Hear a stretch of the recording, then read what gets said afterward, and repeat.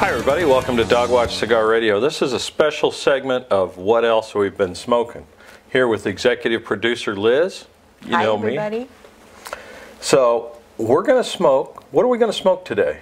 We're going to smoke Jameson Resolucion.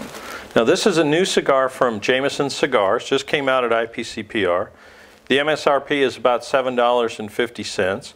It comes from the Dominican Republic, of course, and the binder is Dominican Republic Habano, and the wrapper is Dominican Republic Negrito, for those of you who speak Spanish, and the filler is a combination of Dominican Republic and American tobaccos, which is a bit of a change-up for Jameson cigars, typically mostly Dominican Republic stuff. So it's a good-looking Robusto. The label is very nice. It's black and gold and white. Now, Jameson does kind of a theme in his cigars, starting with the declaration, about our declaration of freedom to smoke and freedom to choose, and the Resolucion is the next step in that. So we're going to cut these, of course. I want to smoke mine. Smell it first. I want to get the aroma, because it's kind of a I don't know, chocolatey or caramely aroma to me. Now I've seen some tasting sheets that refer to we always talk a lot about barnyard and of course the chocolate, the caramel smells that we got, and they listed chicken coop. Now quite frankly, when I think of a chicken coop smell, it's very ammoniated. I've smelled chicken coops. Yeah. You do not want that. It's not something I want to smell. So I think if you smell chicken coop, I think it's not a good thing in a cigar. But my initial aroma to me is chocolatey. Yeah, and I agree that chocolatey, dark flavors, kind of a savory aroma as well. So we'll cut these, of course, with our wonderful polio cutters. The favorites here on Dogwatch Cigar Radio. Oh wait, they also say, I don't know if you do this or not, but I was reading that after you cut it, you should draw and see if you can. I know Dale can get pre-light draws. My palate picks up nothing. It's still chocolatey to me, light. Kind of like inhaling a Hershey's bar? Not that chocolatey. Not that chocolatey? No, okay. no, just a subtle taste. So you want to toast the foot of your cigar. Now, there's a lot of articles out there and a lot of commentary about how to light a cigar, and they all start with the toasted foot idea, and there's a reason for that. It helps to eliminate charring of the rest of the cigar, and it actually makes it easier when you put the cigar in your mouth and light it. And it's supposed to help it burn more evenly. And it does. I got a perfect light on mine. Now it's interesting, we're both using very similar lighters. In fact, they're the same lighter technically. Both a soft flame lighter, not a jet. They work great for us in the house. They're not our favorite lighters outside because they do get blown around by the wind, although they are wind resistant. But they also work great in the car because you can see the flame with your sunglasses on. A lot of jet type lighters, I have a problem seeing the flame with my sunglasses on. You don't want to burn your eyelashes off. I've actually burnt holes in the visor. Occasionally, but yeah, I get a lot of eyebrow singes. So what are you getting from your first? Initially, a good chocolate flavor, which I think you mentioned in the pre-light aroma. I'm also enjoying very much a leathery nuttiness undertone in it, almost a chocolate and almonds kind of flavor. It's not spicy at all, and to me, yeah, it's a muted chocolate. I can't discern nuttiness and that kind of stuff, but I do sense that it's not just a straight chocolatey kind of taste to it, aroma. The retrohale has a real nice, slightly acidic to it, which I think helps kind of cleanse the palate. I'll try a retrohale. It's a bit of a stinger. Yeah, not too bad though. Very smooth cigar overall. It is, yeah. And that's where I think the retrohale brings out some of the nuttiness. Do you think that? Yeah, I do. I definitely get some nuttiness out of it. How's your burn going? I did pretty good on mine. Absolutely perfect. I got a little bit, but I have to, let's compare, because I don't want to smoke me. you and smoke it too fast. So, yeah, the burn is good. I was going to show you a little bit of a close-up here of the Resolucion cigar.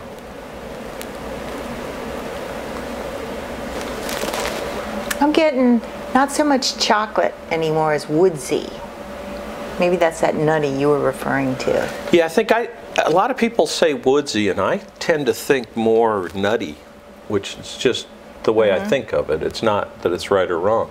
I mean, I'm getting a beautiful white solid ash on here. Shall we have a long ash contest?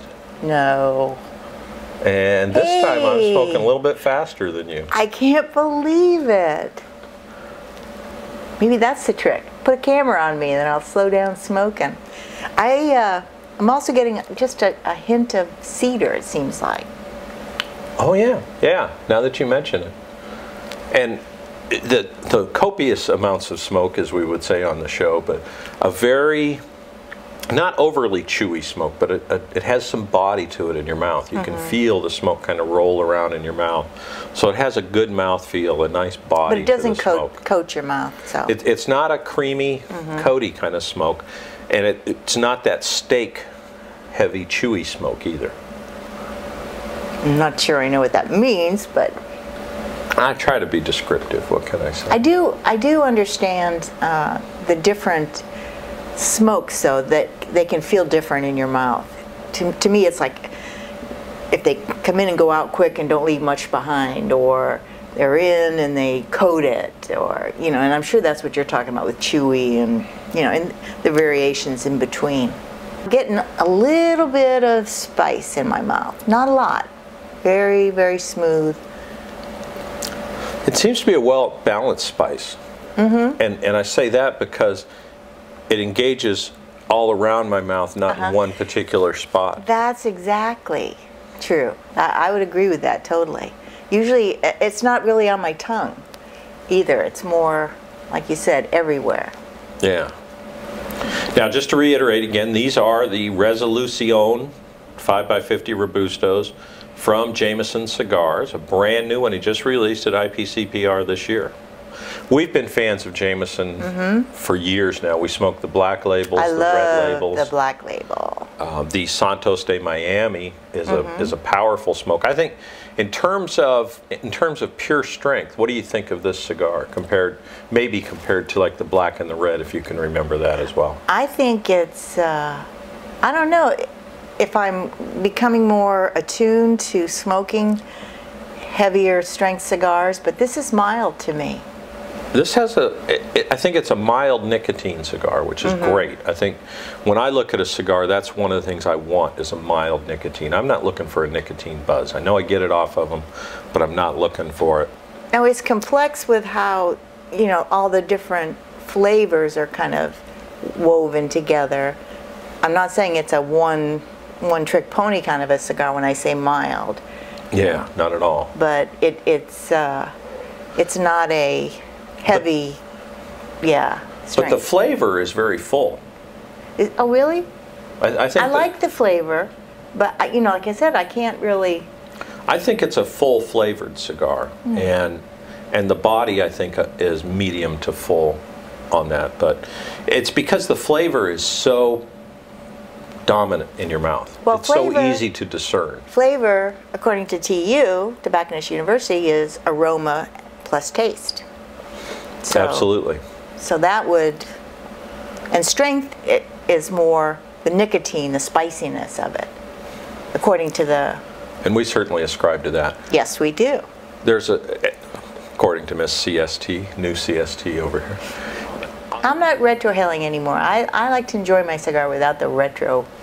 See, and I've really fallen into the habit of retrohaling. I don't always do it, but a lot of cigars, this one in particular, is such a pleasant addition to the taste profile and to the experience that I like to retrohale it almost continuously as I smoke. There are some cigars that I just absolutely can't do that with. They're too powerful on the nasal passages, and I can't retrohale them time after time after time. It would be Well, to me, if I'm smoking it, if I'm enjoying it, why do I need to retrohale it? You don't. That's all it takes. You want to compare them again? Okay. Because I see a considerable difference. Now, folks, this is absolutely amazing, because normally these would be reversed. I smoke quickly. I smoke fast. And maybe that's why I'm getting some of the astringency. Maybe But I'm smoking it hotter, so I'm getting a that could different. be. It definitely, the temperature affects the flavor profile that you get from a cigar. Well, and you also have to take into consideration when you're reviewing a cigar, you're smoking it slower because you're thinking about it, you're talking about it. If I'm just sitting there smoking a cigar for enjoyment out by the pool or whatever, then I tend to go quickly. But now I want to think about it and talk about it, so it's going slower. I'm curious to see if you notice any change as you smoke deeper into the cigar. It doesn't taste chocolatey to me anymore, but I can't put a note on it. There's a little saltiness. It definitely has a nice acidic component. It doesn't stand out. When you say acidic, what do you mean? One of the ways, acidic is kind of an anti-sweet, anti-salt flavor. One of the ways I can tell if a cigar has a nice little amount of acidity to it is if I continue to salivate. If it doesn't dry out my mouth, then it has just enough acidity to keep the membranes damp and draw out that saliva into my mouth. I do get an overall, in the back of my mouth, a saltiness that I like. I like a little salt in there. I'd have to say this is an extremely complex and well-layered cigar from Jameson Cigars. I think Brad, and of course Brad uses the manufacturing facilities and knowledge base of Luis Sanchez at La Tradicion Cubana.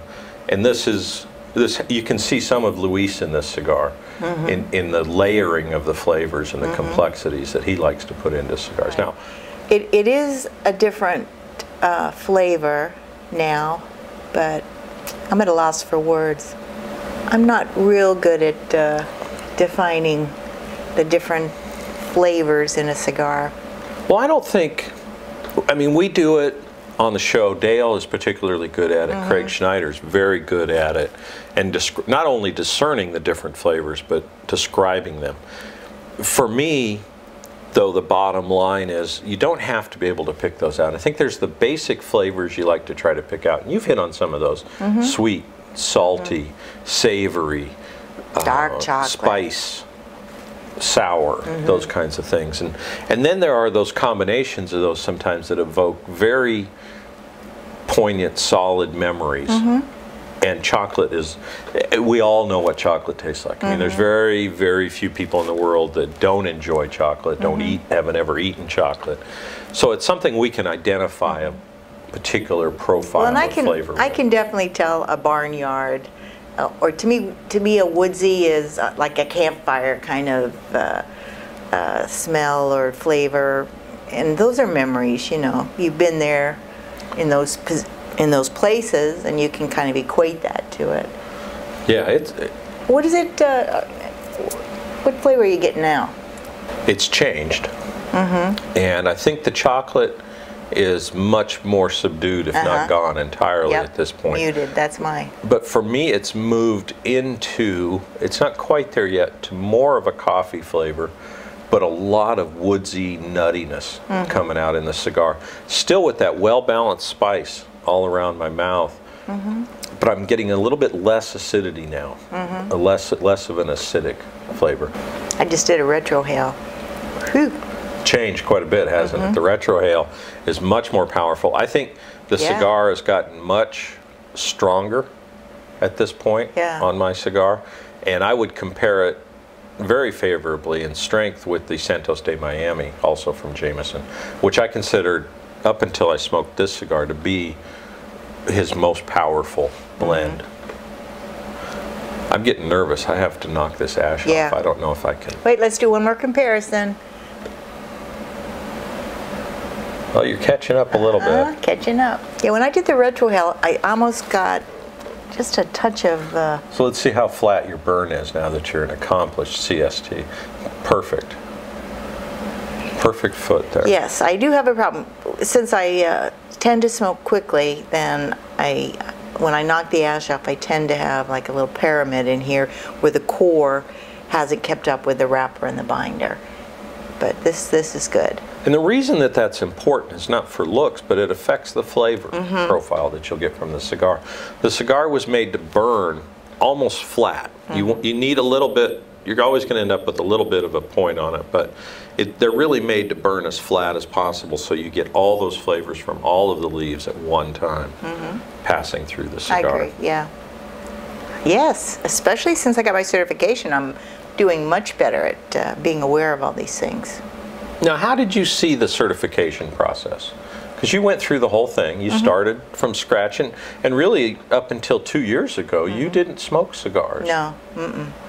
Well, in the beginning, it was very overwhelming from a newbie standpoint.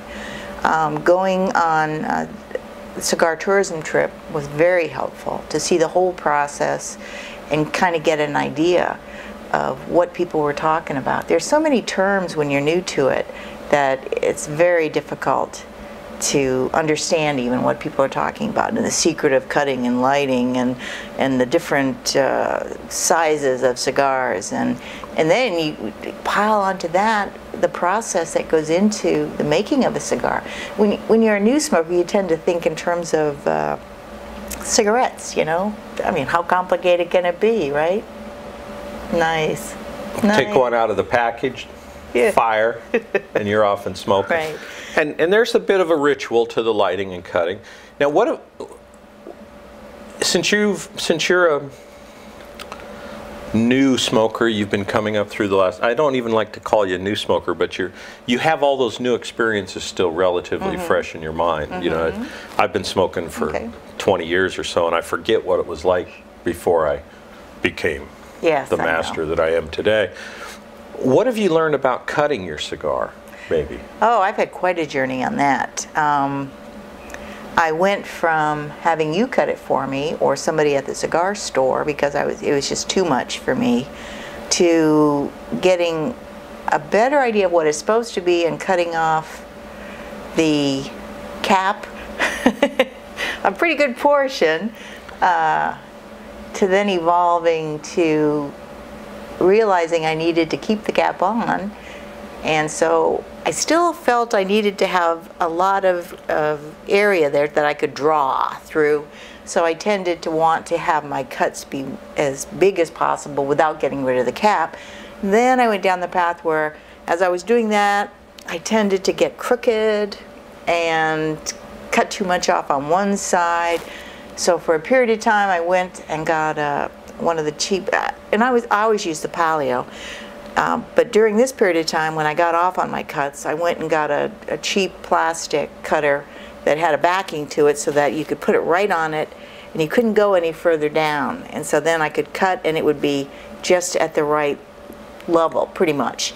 And once I got into the feel of that again, I went back to the Palio and was able to control my cuts better.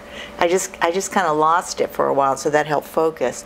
And now I'm at the point where I realize you don't have to have the whole end of it cut off. You can just do, you know, the smallest cut possible to get the draw through is going to be enough. So now I'm at the point where I think I know where my perfect cut is. The big eye opener for me was when I learned how to cut and not have the thing go springing off onto the floor. And it was messy. I said, why do people want to do this, you know? And then you showed me how to just gently lay my knuckle down there in where the cut was going to be and cut it, and it would hold it into the cutter, and then you could just drop it into the ashtray. And as long as your finger's on top of the cigar, you're not going to cut your finger. That's the fear people have, putting their finger down in that area of the cutter. But I just the cutter, here's the cutter. So you can just lay this finger down here onto the top of and you're not going to cut it, sticking through, basically. Right. So it's above the cut line. I'm not going to cut this one, but on top of the cigar. Yeah, you remember, it took me a while before I was comfortable enough to do that. There was just no way I was going to do that and cut the top of my knuckle off. I'm still getting that slightly coffee espresso flavor, very woodsy, nutty. I think that's for me the dominant flavor at this point, and just enough acidity to I'm not craving a drink. I'm not sitting here feeling dried out. No, I don't feel dried out. I get a touch of cedar still, and I don't know if that's cedar to me or leather to you, or whatever. But it's not as sweet, and it's not a woodsy woods. It's a particular taste to me, with a little touch of cedar to it. And I think the spice has gone down quite a bit. I'm not getting nearly as much spice in my palate as I just did a initially. retrohale, and definitely less, much less. At the beginning, the cigar had a nice retrohale with a little bit of sting to it, to the mid portion of the cigar, which for you just was not retrohalable. It was overpowering, and I admit it was a bit much. And now it's transformed the retrohale again to something that's a pleasant, much more pleasant retrohale. Much milder, yeah. And I get just a little sting, still that little bit of astringency or whatever on the tail end of the retrohale, but it doesn't stay as long. It's not as prominent as it was in the mid portion. Yeah, I agree. I would agree with that. So while we're smoking some more, let me continue on my my path of getting certified. So after, because I want to finish the story. So after we took the trip to Nicaragua on CIgar Tourism, then I had a much better picture, and more time evolved where I could look through the online information on Tobacconist University, and of course we have the book. Now, what about the trip to Nicaragua helped you to understand, helped you to visualize how all this stuff worked better? Well, I mean, you don't have to visualize, it's right there. The fermentation, the aging. I didn't get to see the barns where they do the air curing of it, but pretty much everything else. The fermentation, the aging, the separating out the different leaves, the rolling, the cigar molds, the boxes, if they made cigar boxes. So just being able to experience firsthand that process helped you to understand the knowledge that Tobacconist University was trying to get to soak in. Yeah, it made it easier to internalize it, basically, and understand it. So in my journey, the final thing that I did before taking the test, I mean, between that time and the time that I took the test recently, was pretty much learning with you and through smoking cigars and talking to people, you know, things that we went to just in terms of with Dogwatch Cigar Radio and cigarmedia.tv. And so you learn a little along the way, and talking to people, you pick up a lot. But the final thing that I did was to reread the Tobacconist University book right before I took the test. And you have to consider, I mean, if you're interested in taking the test, and they have a great, I got the certified Salesforce certification, but they also have a consumer one, and if you're a member of CRA, it's a reduced price. So that's something you might want to look into if you're a consumer and you want to become certified. But basically, I read the book, and you have to think of it like it's a course that you're taking. If you talk to a lot of different people have different takes on how things are done in the cigar industry, and they may even do it differently depending upon who you're talking to. But if you're going to go for the certification, you have to remember it's a course, whether the information is online or from the book. So read that information, and the questions are based on that information, not what somebody else has told you. So if you want to be certified, study the things that come in the course. If you read the book right before and you have a general understanding of how the whole thing works, I don't think you'll have a problem. It is important to study a little bit about dates, some of the major dates in the history, about the tasting, the things that are involved when you're reviewing and tasting a cigar. And then there are chapters in the book that tell you all that stuff. There's some in there about pipes. You need to know something about the different pipes and how they're made up and how the tobacco's different. It's really a very good informative course, and when you get certified, then you can know that you do have an overall general knowledge of the topic. Very well-rounded. Yeah, exactly. Very well-rounded. Now, I have a question I want to ask you about that, but first, I just got into perhaps the last third of this cigar, and the taste changed dramatically for me. I got into, all of a sudden, I got a very dominant sour fruit flavor that's very enjoyable, but very different from what I've gotten in the rest of the cigar. Mm-hmm. Let's compare how far you are. I'm quite a bit further. Man, I can't believe this. I've taken off, because you were talking. Oh, because I was talking. And I wasn't. I was listening and notice it's smoking. Still lit, even after all that talking. Which I think is another great characteristic of a quality cigar. It doesn't mean it's a bad cigar if it doesn't do that, but it certainly improves a cigar, that you can take a minute or 2 minutes to talk, to set the cigar down, to have a drink of your favorite libation, whatever that might be, and pick the cigar up and it's still lit. Now, the question I was going to ask you, two of them, at what point do you take the band off? I always call them a label. I get in trouble for that. At what point do you take the band off the cigar? I wait till it's right about where you are there. I mean, I don't want to forget about it and have it start burning. So when it gets to be maybe half an inch away, quarter of an inch away, I'll take it off. Sometimes I take it off right away when I start smoking a cigar. If it's easy to take off, I will, but generally it needs the heat to get closer to it to come off easier. Very good. Yeah, that was the point I wanted to make. A lot of times, smoking down closer to it, that heat will loosen the glue. I don't want to tear the wrapper. Yeah. By taking it off and having it be too tight, having it sticking on the wrapper too tightly. Yeah, I've destroyed many a beautiful cigar band by just having to tear them off to avoid hurting them. And sometimes, I mean, you have to do that because it gets close enough, and that's all you can do. And you're not ready to stop, so you don't have much of a choice. I was wondering, what aspect of cigars did you find the most challenging? And I think you do still find it challenging. I don't know. It's like I have a mental block there. The different shapes of cigars, the Panatella, the Torpedo, the Salomon, the Preferido, whatever that one is, Corona, Robusto. I mean, to get an image, I mean, from the beginning, when I first started smoking, we'd go into a cigar shop and you'd say, oh, that's Robusto, oh, that's this. And I still can't do that. I don't know what it's going to take for me to be able to just kind of look at a cigar and say, oh, that looks like Corona.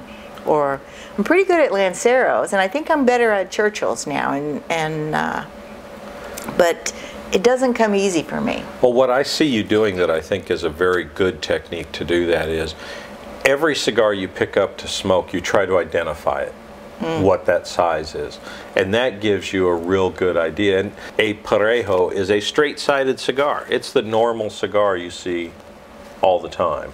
And a Figurado is any cigar that has a unique shape, whether it's pointed on one end or both ends.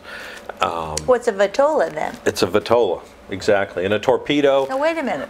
I said, what's a Vitola? Oh, what's a Vitola? Their word for Vitola is the category that defines shape. Okay. So you go Vitola and you get Preferido, Panatella. See what I mean? And then underneath that, you get into the different Robusto and Salomon. So this is a good time to talk about how to relight your cigar. Okay. Because you're doing exactly the very first step, which is get rid of as much ash as you can. Some people even go to the extreme of cutting the end off again. I don't. I'm too lazy. But I do try to knock off as much ash as possible. And the idea too is you don't want that char flavor coming through. So it's already burned. It's not hot anymore. Well, I'm sure it's still warm, but it's not burning anymore. So get rid of it, the ash and the char. Now, when you light this, will you then purge as you light to get rid of some of that? I never thought about that. I never do that. I always just light it and puff it. That's a nice purge right there. Yeah, purge is Now some people will purge blow through. continuously as they go through their cigar. I'm not big on that. I don't, I'm just lazy, I guess. I'm not sure. Well, how do you relight your? I toast it first, and if it's close to the end, I just toast it. If it's far enough away, I'm lazy. Until it gets really short and dangerous for me to have the flame that close to my face. And when it gets short, I'll hit it first, especially around the wrapper with the lighter, and then put the fire to it up by my face. But most of the time I do just like you did. I put it in my mouth and I light it and draw on it. I always toast it first. Even then. I think that's a very good habit to get into. Mainly because I think, again, that helps it pick up that even burn. Looks like you did a good job lighting it. You're getting good smoke out of it. And, you know, if your burn gets a little bit crooked, don't get too excited about touching it up right away. If you can get into this cycle of touch-ups where you're touching it up all the time and it never does get straight because it's always getting touched up. Yeah, one side goes quicker than the Yeah, other. a lot of times the cigar will even itself out if you just smoke gently on it. I mean, mine's burning really straight. I can't believe how good this is burning. And it's got just a little bit of the oils bubbling up at the burn. I am getting a little of that sour fruit that you mentioned now. Yep, that's about where I got into it, was there. I don't know if it's sour fruit or a papaya, or I don't know, but it's, yeah. Oh, it's interesting. Yeah, you can throw almost any fruit in there that you can think of. Well, sour fruit has a negative connotation, you know, but it's not that. It's just not a sweet fruit. It's more like I would think of like a papaya. See, it's not negative for me because I love things like sour cherry and sour green apple. I used to love the Jolly Rancher candies, which were sour fruits. And so that's what I kind of think of when I say sour fruit. Yeah. It's not really a negative thing. Yes, I like this cigar. Yeah, and with a price point of $7.50 MSRP, that means you're going to be able to get them discounted for a little bit less than that at a box price. You know, you'll get a 10-20% discount on a box if you buy a box. But I truly think that Brad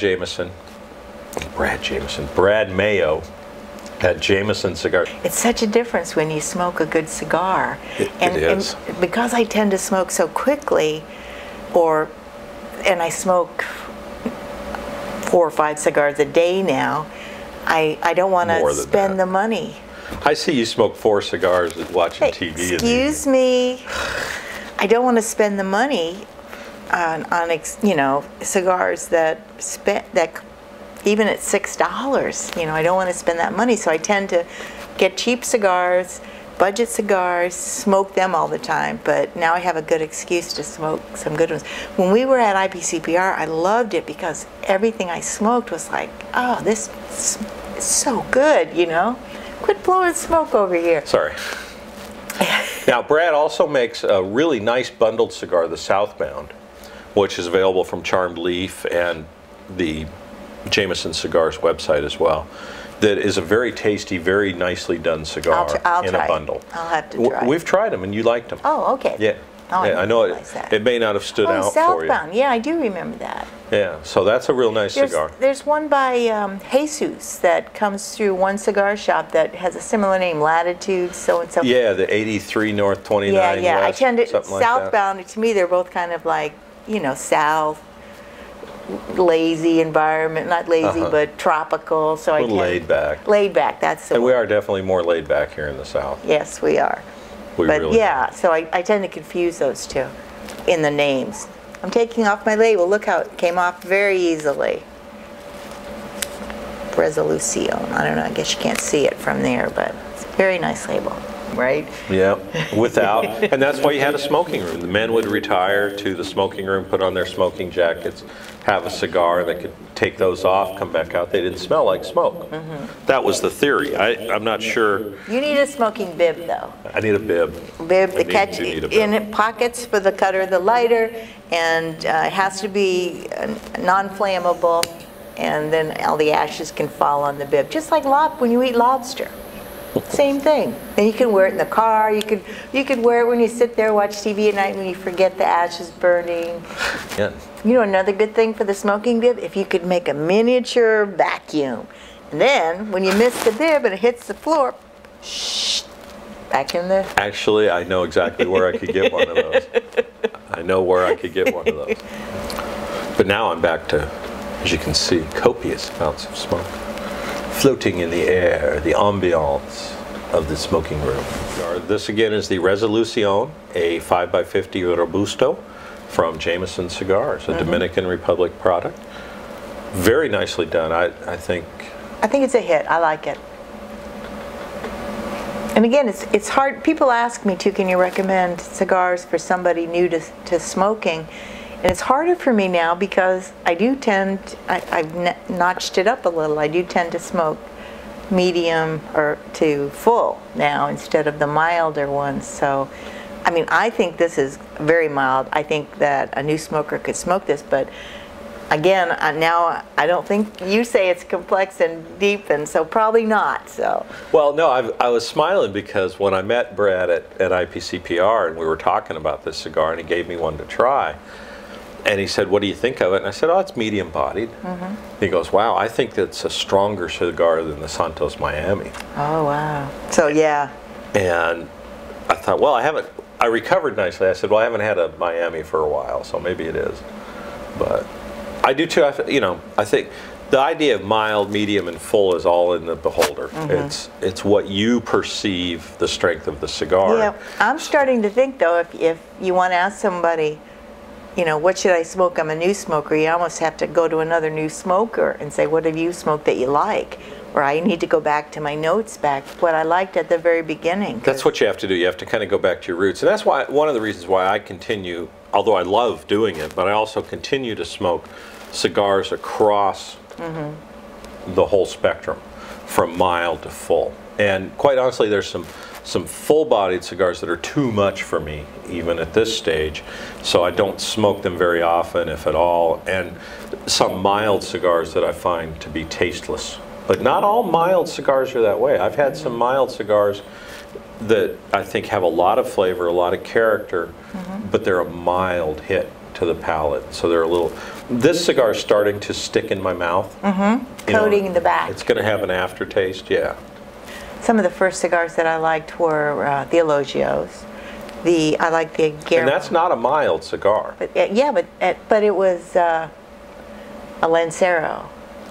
So I don't know if that made a difference. But yeah, that one, a Guillermo Leon. I like the Brun Del Rey. Was it the gold label? I believe it was a gold label. Those were Brun Del Rey, I think, is much more of a mild to medium cigar. The Elogios, I think, are very much medium. I know we have a Brun Del Rey that we're going to review in another video. Yeah, we're going to be doing the Brun Del Reys. We're going to be doing the new Foundry cigars from General Cigar, because a lot of people are very interested in that cigar. That may be the next one we do next week. Yeah, that'll be fun. Steampunk. What are you tasting now? I'm still just getting those. This cigar actually is coming to the point for me that it's saying I'm done. The flavors are starting to flatten out. I'm starting to get a little bit of the tars and stuff in the flavor. So the flavor profile started to flatten out at this point for me. At this point, I think the cigar is reaching the point where it's ready to put down. Not for me. What are you getting out of it? Well, I'm still getting that fruitiness. I would say that's where I'm still at right now, that fruitiness of it. And the retrohale's got noticeably more astringent. My retrohale is a little bit more astringent. astringent, my eyes water. But it's not painful astringent. So that last one was. Yeah. Your eyes are kind of made my eyes water. When you can feel it in your eyes, that to me is astringent. To me, it's when you do that retrohale and your nose burns. I hate that. Yeah. I hate that. Yeah. And I learned though that it had a lot to do with how I was doing my retrohales too. If you let it, you can either add let a little air in with it. But I found Dale gave me this tip about just let it rest in your mouth a minute before you go into the nose and it's cooler. So that doesn't. So you get a more of a sense of what the actual smoke is instead of the heat. Now that retrohale was much more pleasant that time. I must have had one that was a little overly hot. glad I could share my hint. Thank you. I appreciate that. Yeah, somebody was telling me about how do you draw some air in too, so it's in your mouth with it, and that cools it down. But it's hard for me to do that. I tend to, as I'm drawing in, I'm smoking out. So it's like I can't chew gum and walk at the same time, something like that. But I do find just by holding it in my mouth a little bit and then exhaling it out through my nose, and then it's cooler. The more you retrohale, the better you get at it. It's an acquired ability. And I find now that I can both exhale and retrohale at the same time. It's almost like when you learn to drive a car, you have to think about every step, everything, you know, if you're doing a gear push in and change the gears and that kind of stuff. But then it becomes second nature and you're not thinking about it anymore. It's the same thing with retrohale. I agree. But, you know, again, I very rarely do it because it doesn't really add to my enjoyment of the cigar. I don't need to say, oh, when you retrohale, you also get these flavors, because I'm not going to be there retrohaling the whole cigar. Yeah. I enjoy it for what I get when I smoke it. And I use the retrohale to help identify the flavors in the cigar, because for me it really brings out some flavors. And sometimes after I retrohale and get the flavors, then the flavors become more prominent in my mouth as well. Yeah, and honestly, when I'm smoking, unless I'm consciously doing a review, I'm not retaining anything about the cigar except am I enjoying it or not. Yeah, and I don't think you should. I think the key, we do it, it's something we've done for a long time now. We do it to help share with other people, but it's, cigar smoking for me still is just that singular act of enjoying and focusing on the single cigar. If you find that identifying the different flavors and being able to discern them adds to your enjoyment of the cigar, then do it. You know, that's really what it's all about. But at all times, I think one of the things you have to keep in mind is respect the cigar. Cigars are really amazing little works of art, and they're one of the very few things other than food that when we consume them, when we get the enjoyment from them, especially from an artistic standpoint, the enjoyment we receive destroys the object of our enjoyment. With a cigar, it's in the moment. And I think that's something that personally I enjoy about cigars. I like that fact of being in the moment of the cigar. It's always nice to add a little philosophical thought to you couldn't go without that, I know. Okay, well, I think we're pretty much to the end. So our final recommendations on this cigar? I would definitely, yes. Thumbs up. Recommend it. I enjoy it. Yeah, we like these cigars. I would buy it. We're going to buy it. They should be on retailer shelves now by the time you see this. And we want to thank you for being with us as we enjoy the Jameson Resolucion 5x50 Robusto.